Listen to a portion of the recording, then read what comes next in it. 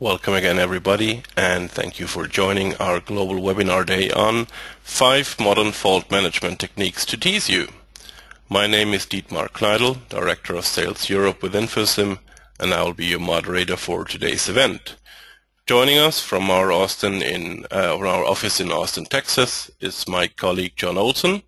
John is a senior network engineer, has been working for and with Infosim for about 3 years now. Good morning, John. Did you have your coffee yet? I have, Dietmar. Good morning. Good morning.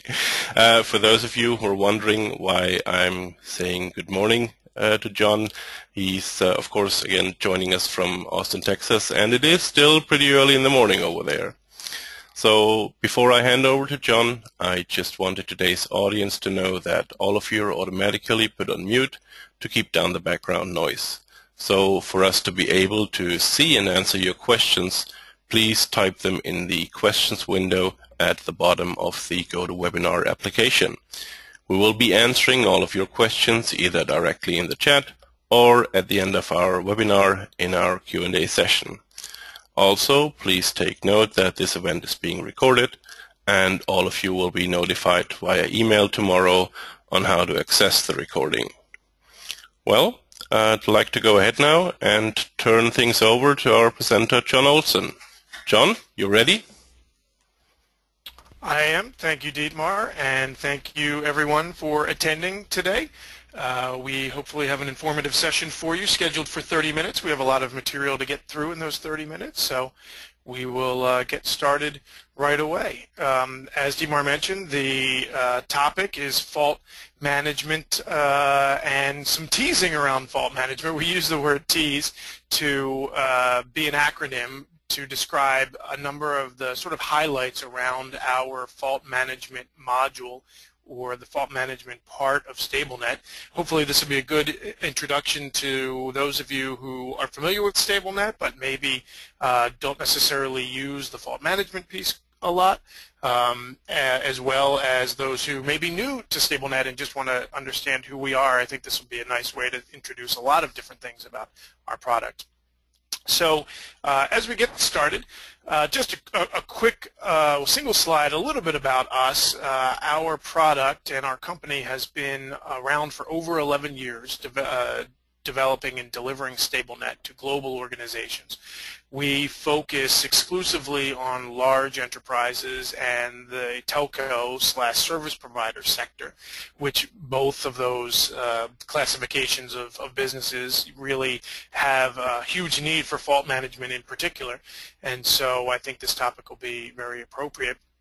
I like to say that we've been around long enough to know that the product that you should know that the product works, is stable, has a number of customers, and really works extremely well, but is also new enough that we have developed and designed everything with a very modern architecture. This isn't a 40-year-old product that has had to be drug into the new world. It's really something that was designed from the ground up to be part of sort of the way things are done today with open interfaces, APIs, and such, and we'll talk a lot about that as we go forward.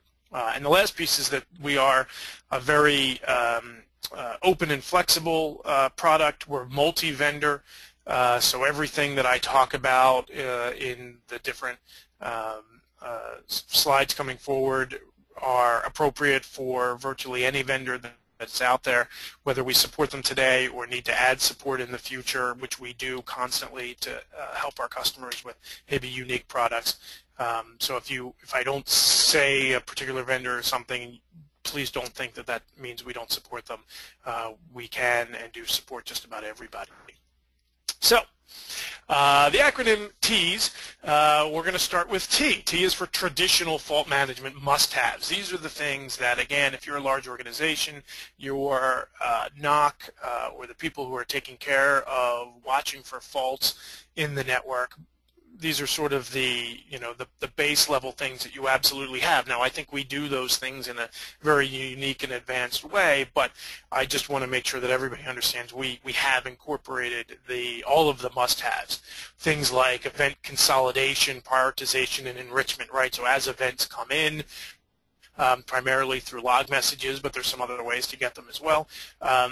We can recognize when multiple messages are really related to the same event.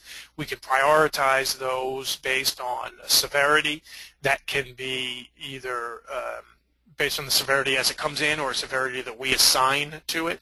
And we'll talk about that quite a bit, actually. And we can enrich those events as they are being passed on to someone else whose job it is then to do something about it, to try and fix it or figure out what's going on. So we can take information that we've got about the devices or systems, take information that maybe has been added to StableNet from another third-party system, an inventory system or something, add that information into the alert, and then pass it up to the appropriate person or maybe even an appropriate other system.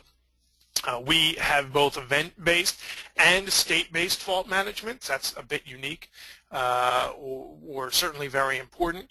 So we can watch for events as they come in, again, a lot of times through log messages, but we can also calculate the state of a device or of a service or of a system from our own performance monitoring system. So we're watching, we can take KPIs from systems, we can use those KPIs to form the foundation of what we call a monitor, which then creates an alert if there's a KPI that's outside the monitor or something like that, or outside the threshold, I'm sorry.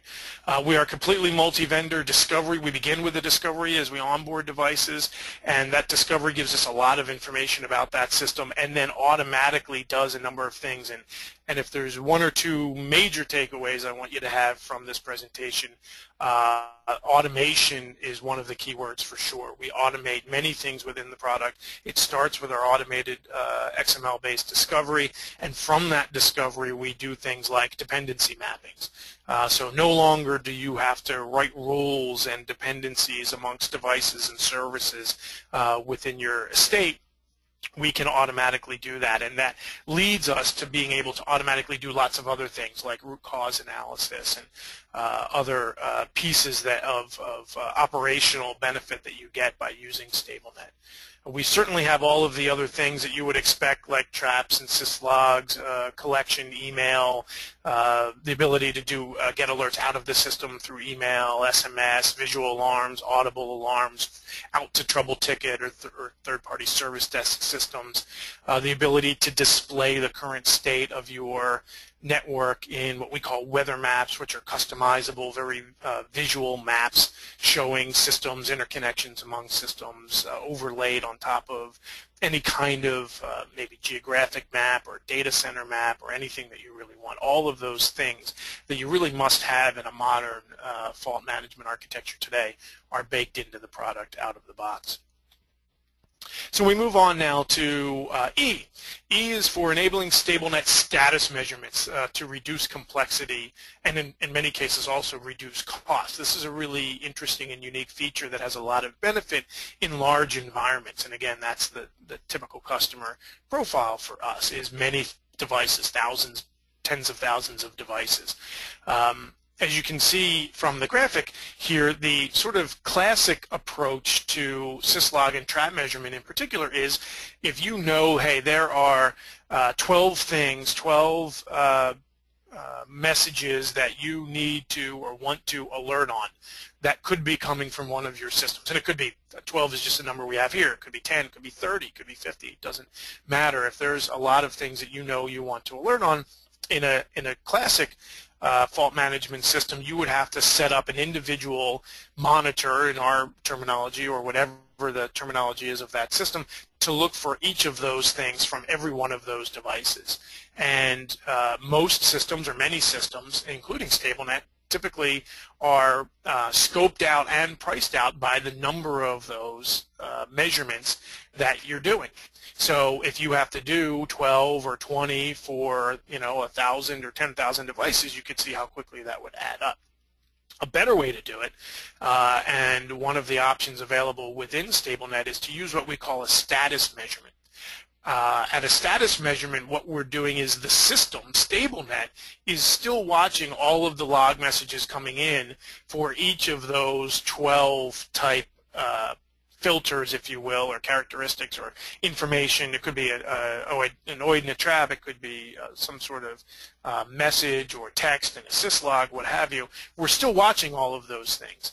But then when we see them come in, when we see one come in that matches the filter, it gets essentially distributed or populated down to each of the individual devices, along with information about which device sent the message in the first place.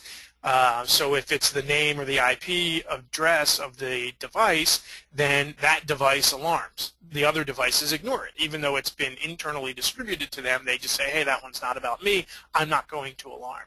In that way, you only need to have a single status measurement underneath each device that is waiting for one of the alarms coming from the global system, if you will, to be distributed down to it. So instead of having a multiplier of 12, in this case, times X number of devices, you only set those 12 up once and then have a single measurement underneath for each device. You save an immense amount of complexity in terms of having to set up each one of these things for every device and maintain them constantly if you tried to do it the classic approach way. The modern approach way reduces the number of measurements you need, reduces the complexity, probably reduces the cost of the system, and so forth. So this is very interesting and something if you want to learn more about, we could certainly have a demonstration for you of this topic, but it's very useful in big environments with lots of event-based measurements and monitors. Moving on to A in TEASE. A is for augmenting fault management with what we call business process scripts. So a business process script, or sometimes you'll hear us talk about user scripts, these are additional ways of extracting that KPI information out of a device, which is then used as the basis of a monitor, a fault. So many systems, of course, and lots of systems support SNMP, but sometimes you can't get all the information out of SNMP from a particular device that you want. Sometimes it has to come from a command line and you parse the result, or it comes out of, in the case of a Windows server, it might be something in the registry, or that you can only get from PowerShell, or what have you. There are many, because we deal and support many different kinds of devices, and new devices are happening, coming in all the time. Sometimes there's just no better way than to have to be able to run a script against that device. StableNet supports the execution of a number of different types of scripts. Some examples are there: Java, Perl, PowerShell, etc.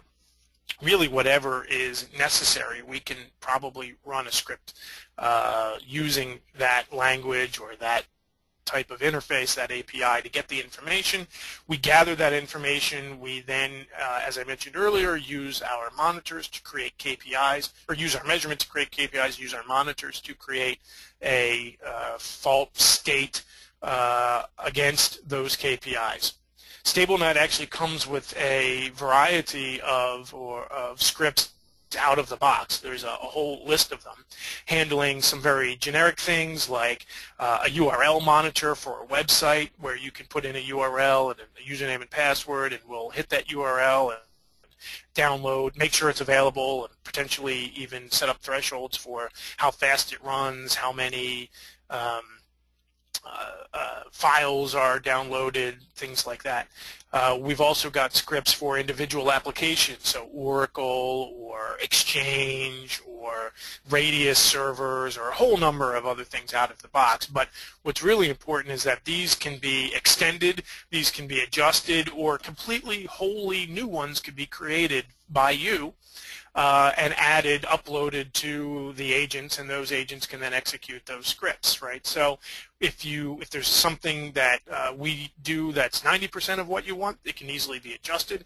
If you've got something that's totally different from what we have out of the box, you can write your own, or you can work with our professional services team to write your own, and we'll make sure we get into the system. It's that open, flexible, customizable architecture that I talked about in the beginning, which allows this sort of advanced capabilities using business process scripts. So this is one of those capabilities that is really important if you've got, again, a big environment with some unusual systems systems or devices that really just don't have a quote-unquote standard like SNMP type way of getting what you need out of it. It can be done with a business process script. Our fourth letter in our acronym today is S.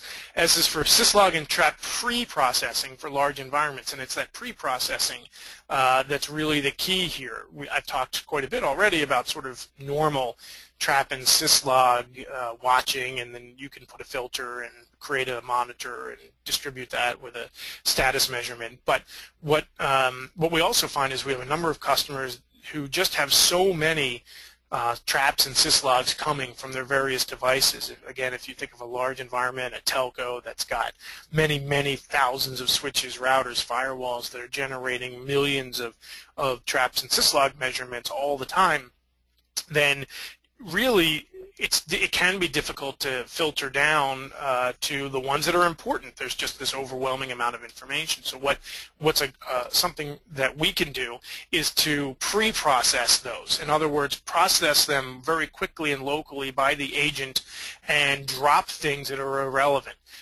This cuts down on the amount of storage and processing that our central server and database need to handle. It even just cuts down on network traffic potentially,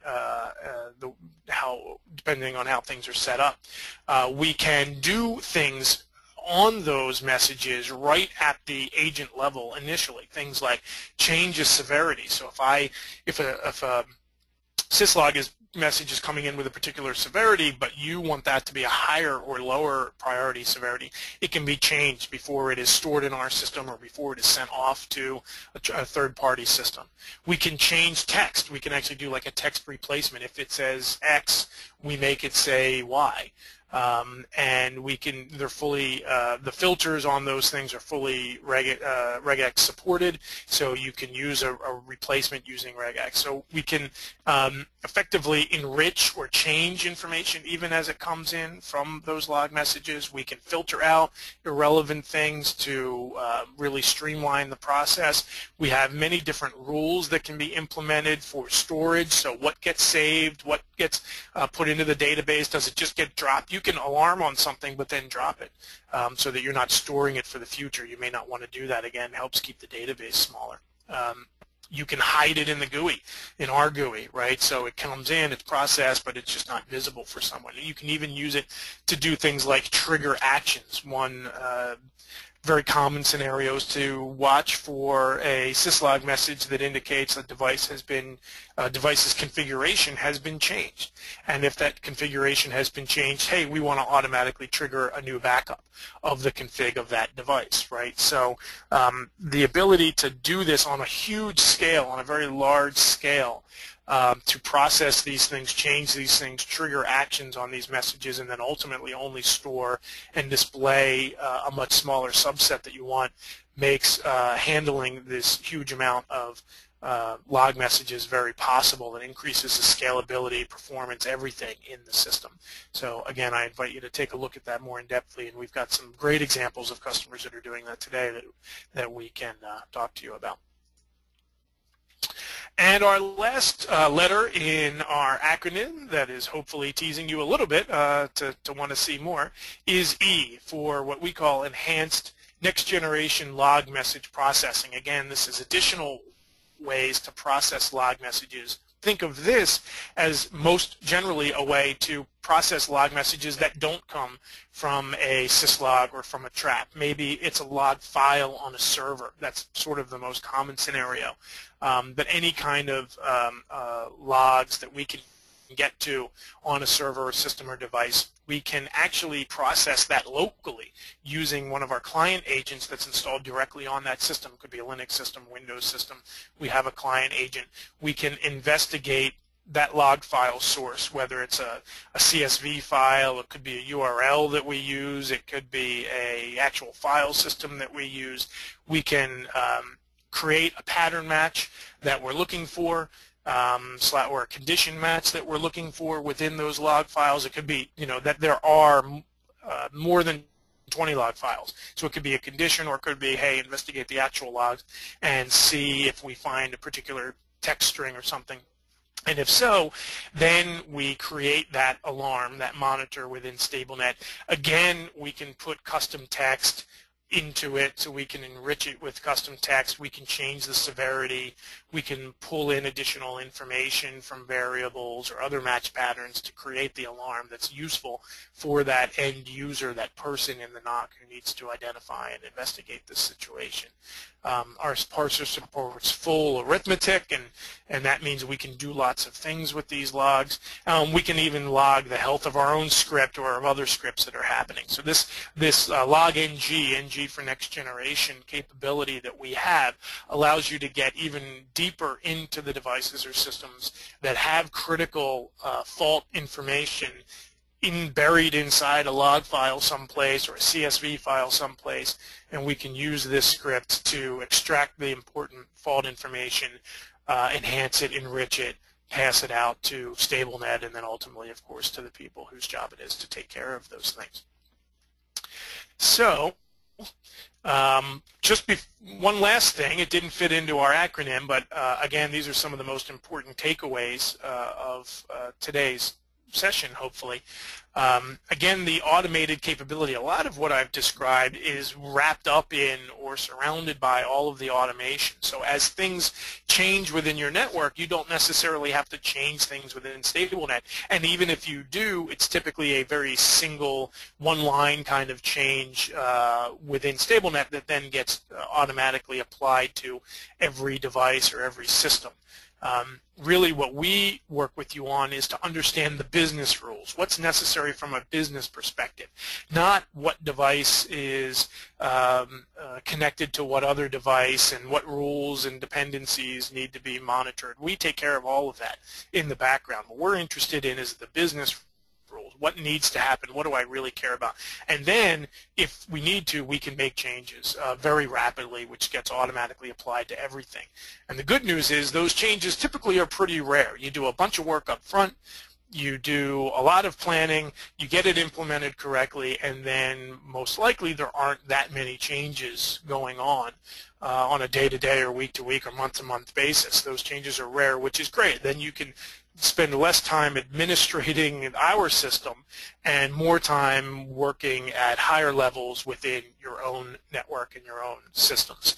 So that automation capability, that implementation of a business rule instead of a lot of manual labor around dependencies and other rules is just all taken away. It's a much better way to do things. So with that, I'm going to take a few minutes. I know we're getting close to the end of the half an hour here. I'm going to dive into the live demo. While I do that, I'm not sure, Dietmar, if there are any questions that have popped up or anything that people might have mentioned that they are interested in. Yeah, well, indeed, since we have a pretty large crowd in our webinar today, there have been actually more than just a few questions. I don't know if you want to do the live demo first, but maybe one of the questions that you could elaborate a little bit more on is we're having a number of people in here who are not that familiar with well, the StableNet internal terminology.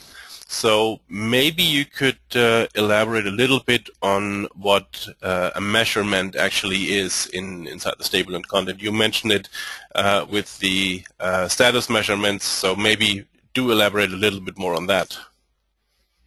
Absolutely, yeah, that's a good question. As I said, there's people on the session that I know are sort of new to us, and so we have our own unique terminology. Probably the two most important terms that I've used a number of times today are measurements and monitors. This is, again, Infosim or StableNet terminology. A measurement is what it sounds like. It is the idea of capturing some information about a device or from a system or a device that gives you either a KPI, a key performance indicator, or some information about the current state, right? So I always use an analogy that a measurement is similar to taking vital signs from a human being. Your measurement is your temperature, Your measurement is your blood pressure. Your measurement is your cholesterol levels. These are our numbers or indicators that tell you what the health of a system could be. We get those KPIs, we get those measurements using things like SNMP primarily, of course a ping for availability, an SNMP poll of KPIs. We also gather them from things like could be from NetFlow data, IPSLA data, anything, those business process scripts, those user scripts that we can run a command line against and parse the output. All of those things are ways of measuring the current performance and in today's focus, the current fault state of a device. It doesn't matter in StableNet how often you run those measurements, what the polling interval is, or how many times you take a measurement. What really matters to us is just how many measurements you need. So an individual device, if we look on the screen right now, this particular router, London, has a number of measurements. It has a ping measurement, it has a bunch of interface measurements, 5 or so interface measurements, it's got measurements for the processor, for what we call specific things, in this case memory and temperature, power supply states, things like that. It's got flow measurements, it's got these are Syslog measurements at the bottom where we're measuring to see if a Syslog matches a filter that we've set up. So all of these measurements are a way of gathering information for us. And then a monitor, underneath each one of these, you'll see you have at least one, if not potentially more monitors. If I open up an interface, I might have, in this case, 3 monitors, the monitor, or 4 monitors. These monitors, these little lights are what we call monitors. These are now getting that information from the device and applying a threshold to it or a state to it. So if we're looking at errors, it could be as a percentage of errors that we're watching for, and if we go above that percentage, we create an alarm. It could be a state, so many times you might have a system that indicates its current state as a number. 1 equals up, 2 equals down, 3 equals standby, something like that. So we can watch for that, take that state in, and then if we see a 2 in the state, that creates an alarm, right? So we call all of those alarms or the watching of the KPI data or the state data as a monitor. And then a monitor, when a monitor happens, it can trigger an action. Typically it triggers an email or a text. It certainly triggers something on the screen. You can see this blinking. There could be an audible alarm. It could be a script that we run. It could be a trouble ticket automatically gets cut in your trouble ticket system. So when we have a monitor, most of the time we trigger then some action, including just a notification as well as potentially some additional things. So those are the real key terminologies, measurements and monitors within StableNet. And again, if you think of the vital signs of a human, I think that makes a lot of sense. I'm watching my blood pressure, and if my blood pressure, that's my measurement, and if my blood pressure goes above a certain number, that's my monitor. That triggers an alarm, and in a human's case, you go to the doctor. In network management, you send an alert to somebody or trigger some action. So hopefully those terms make a bit more sense now. Okay, you've actually triggered a follow-up question. Maybe just a short answer because we're almost at the end of our half hour. Could you give us 1 or 2 sentences on the purpose of flow measurements? Yeah, so a flow measurement comes from NetFlow. If you're familiar with NetFlow, it's just another way of getting data, more advanced way of getting information about conversations that are happening in your network. So SNMP will tell you how much traffic is going through an interface. NetFlow will tell you who is having the conversation, the source and destination IP, source and destination port, and so on. And so you can then trigger monitors based on that sort of more detailed information about a conversation or an application, which can be very useful. Okay, thank you for that. And kept it as short as I could. No, that was very short and sweet. And I have picked a final question that I thought might be interesting for everybody to hear. Question is if StableNet is possible. It's possible to StableNet to monitor transactions of users on application service, WebSphere, .NET, etc. Can we do that? We can, and we do that again most generally using one of those business process scripts or user scripts that can capture that kind of information. It's possible that that information can be exposed to us via SNMP or WMI or something standard. Depending on the service, it's possible that we need to go into more detail using a user script to extract that information, potentially even running a synthetic transaction against an application to get data. So the short answer is yes, we can. How we get it or the best way to get it, we probably need to talk to you about for your particular app. All right, thank you very much. So I guess that's all the questions now. Will you continue with that live demo? Maybe we have some additional questions after that. Yeah, let's take 1 or 2 minutes just to familiarize people with the GUI. I've done a bit of it in my explanation of measurements and monitors. You can see the system we're in right now. I'm in what we call the measurements theme. This is where you see the alerts and alarms. You can see the status. We have many other themes for other parts of the product like inventory and reporting, of course. The weather maps that I mentioned earlier come in the network inspection area. So everything is in one application, one GUI, one screen. We also have a web portal that displays the exact same result information to you. The whole system can be administered and used from this GUI. In this measurement area, I see my tree of devices and my grouping, which can be done any way you want. It could be location-based, or it could be line of business-based, or device-based, or some combination, routers within this country, within this line of business or something. And then ultimately you have the individual devices, you have their measurements, you have their monitor states all available to you. You can very quickly go in and click on them. You can see what's happening. You can see the current state. Obviously, if there's some sort of color, you can see what the issue is. It's very easy to drill down to see what's going on. If I was to look at this device that has something, I can certainly just open it up and I say follow the colors. I can see it's this Syslog that is alarming, and this Syslog is based on looking for this, right? So I'm looking for packet drop due to input, right? That's kind of the expression that I'm filtering on this device, and if I see that, I'm creating a monitor, which I have currently. My little development sort of demo system here has lots of alarms. It's useful for presentations. I can also use this to just, I can use this to just go through all of the alarms. Those of you who are familiar with Netcool and other products like that, they're essentially just a big list of alarms as they come in. We can make that same exact kind of view available to you. Just here they are. I can go from alarms. I can see current syslogs or traps that are coming in.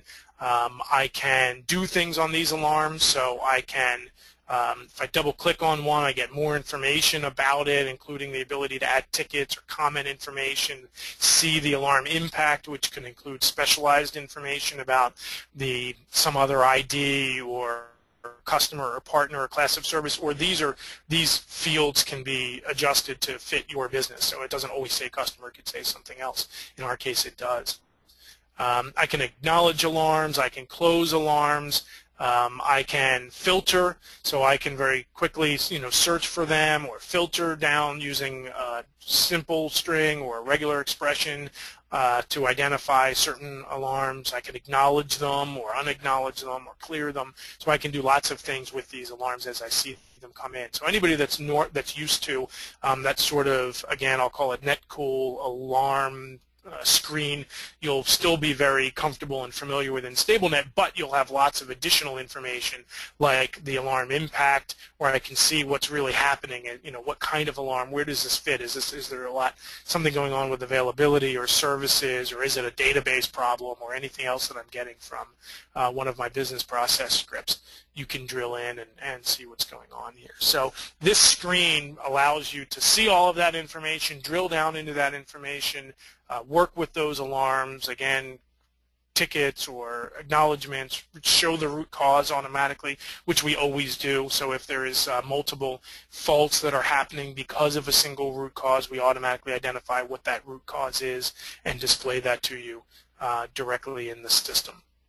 So that was a bit quick, but I know we're over the time here now, so I wanted to keep it simple. If we can, if anybody has more questions or requires a more detailed view into the GUI, we certainly can set up a private session for you to go through all of that. And with that, I will turn it back to me. The presentation. All right.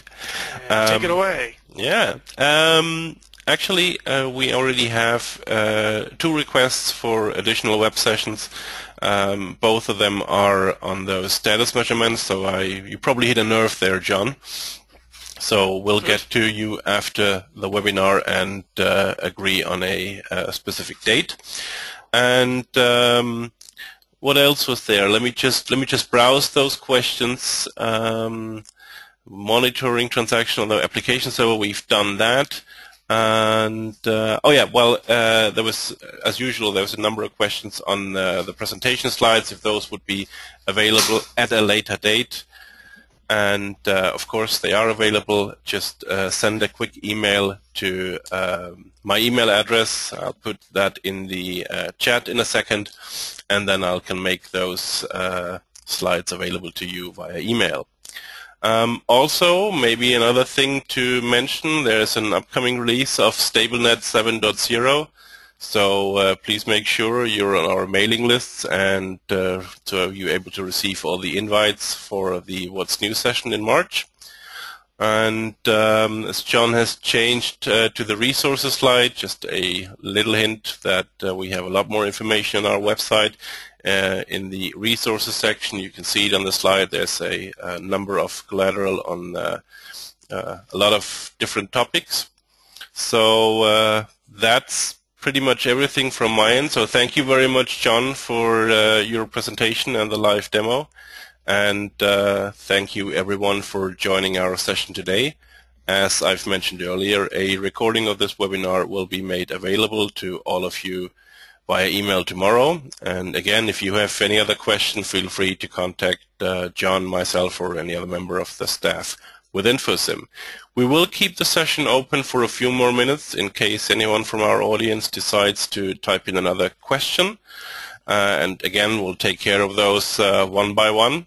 And also, when leaving this webinar, you will be presented with a short questionnaire that helps us to improve our webinars and also pick the right topics for future webinars. So if you would please take a minute and answer those, that would be very much appreciated.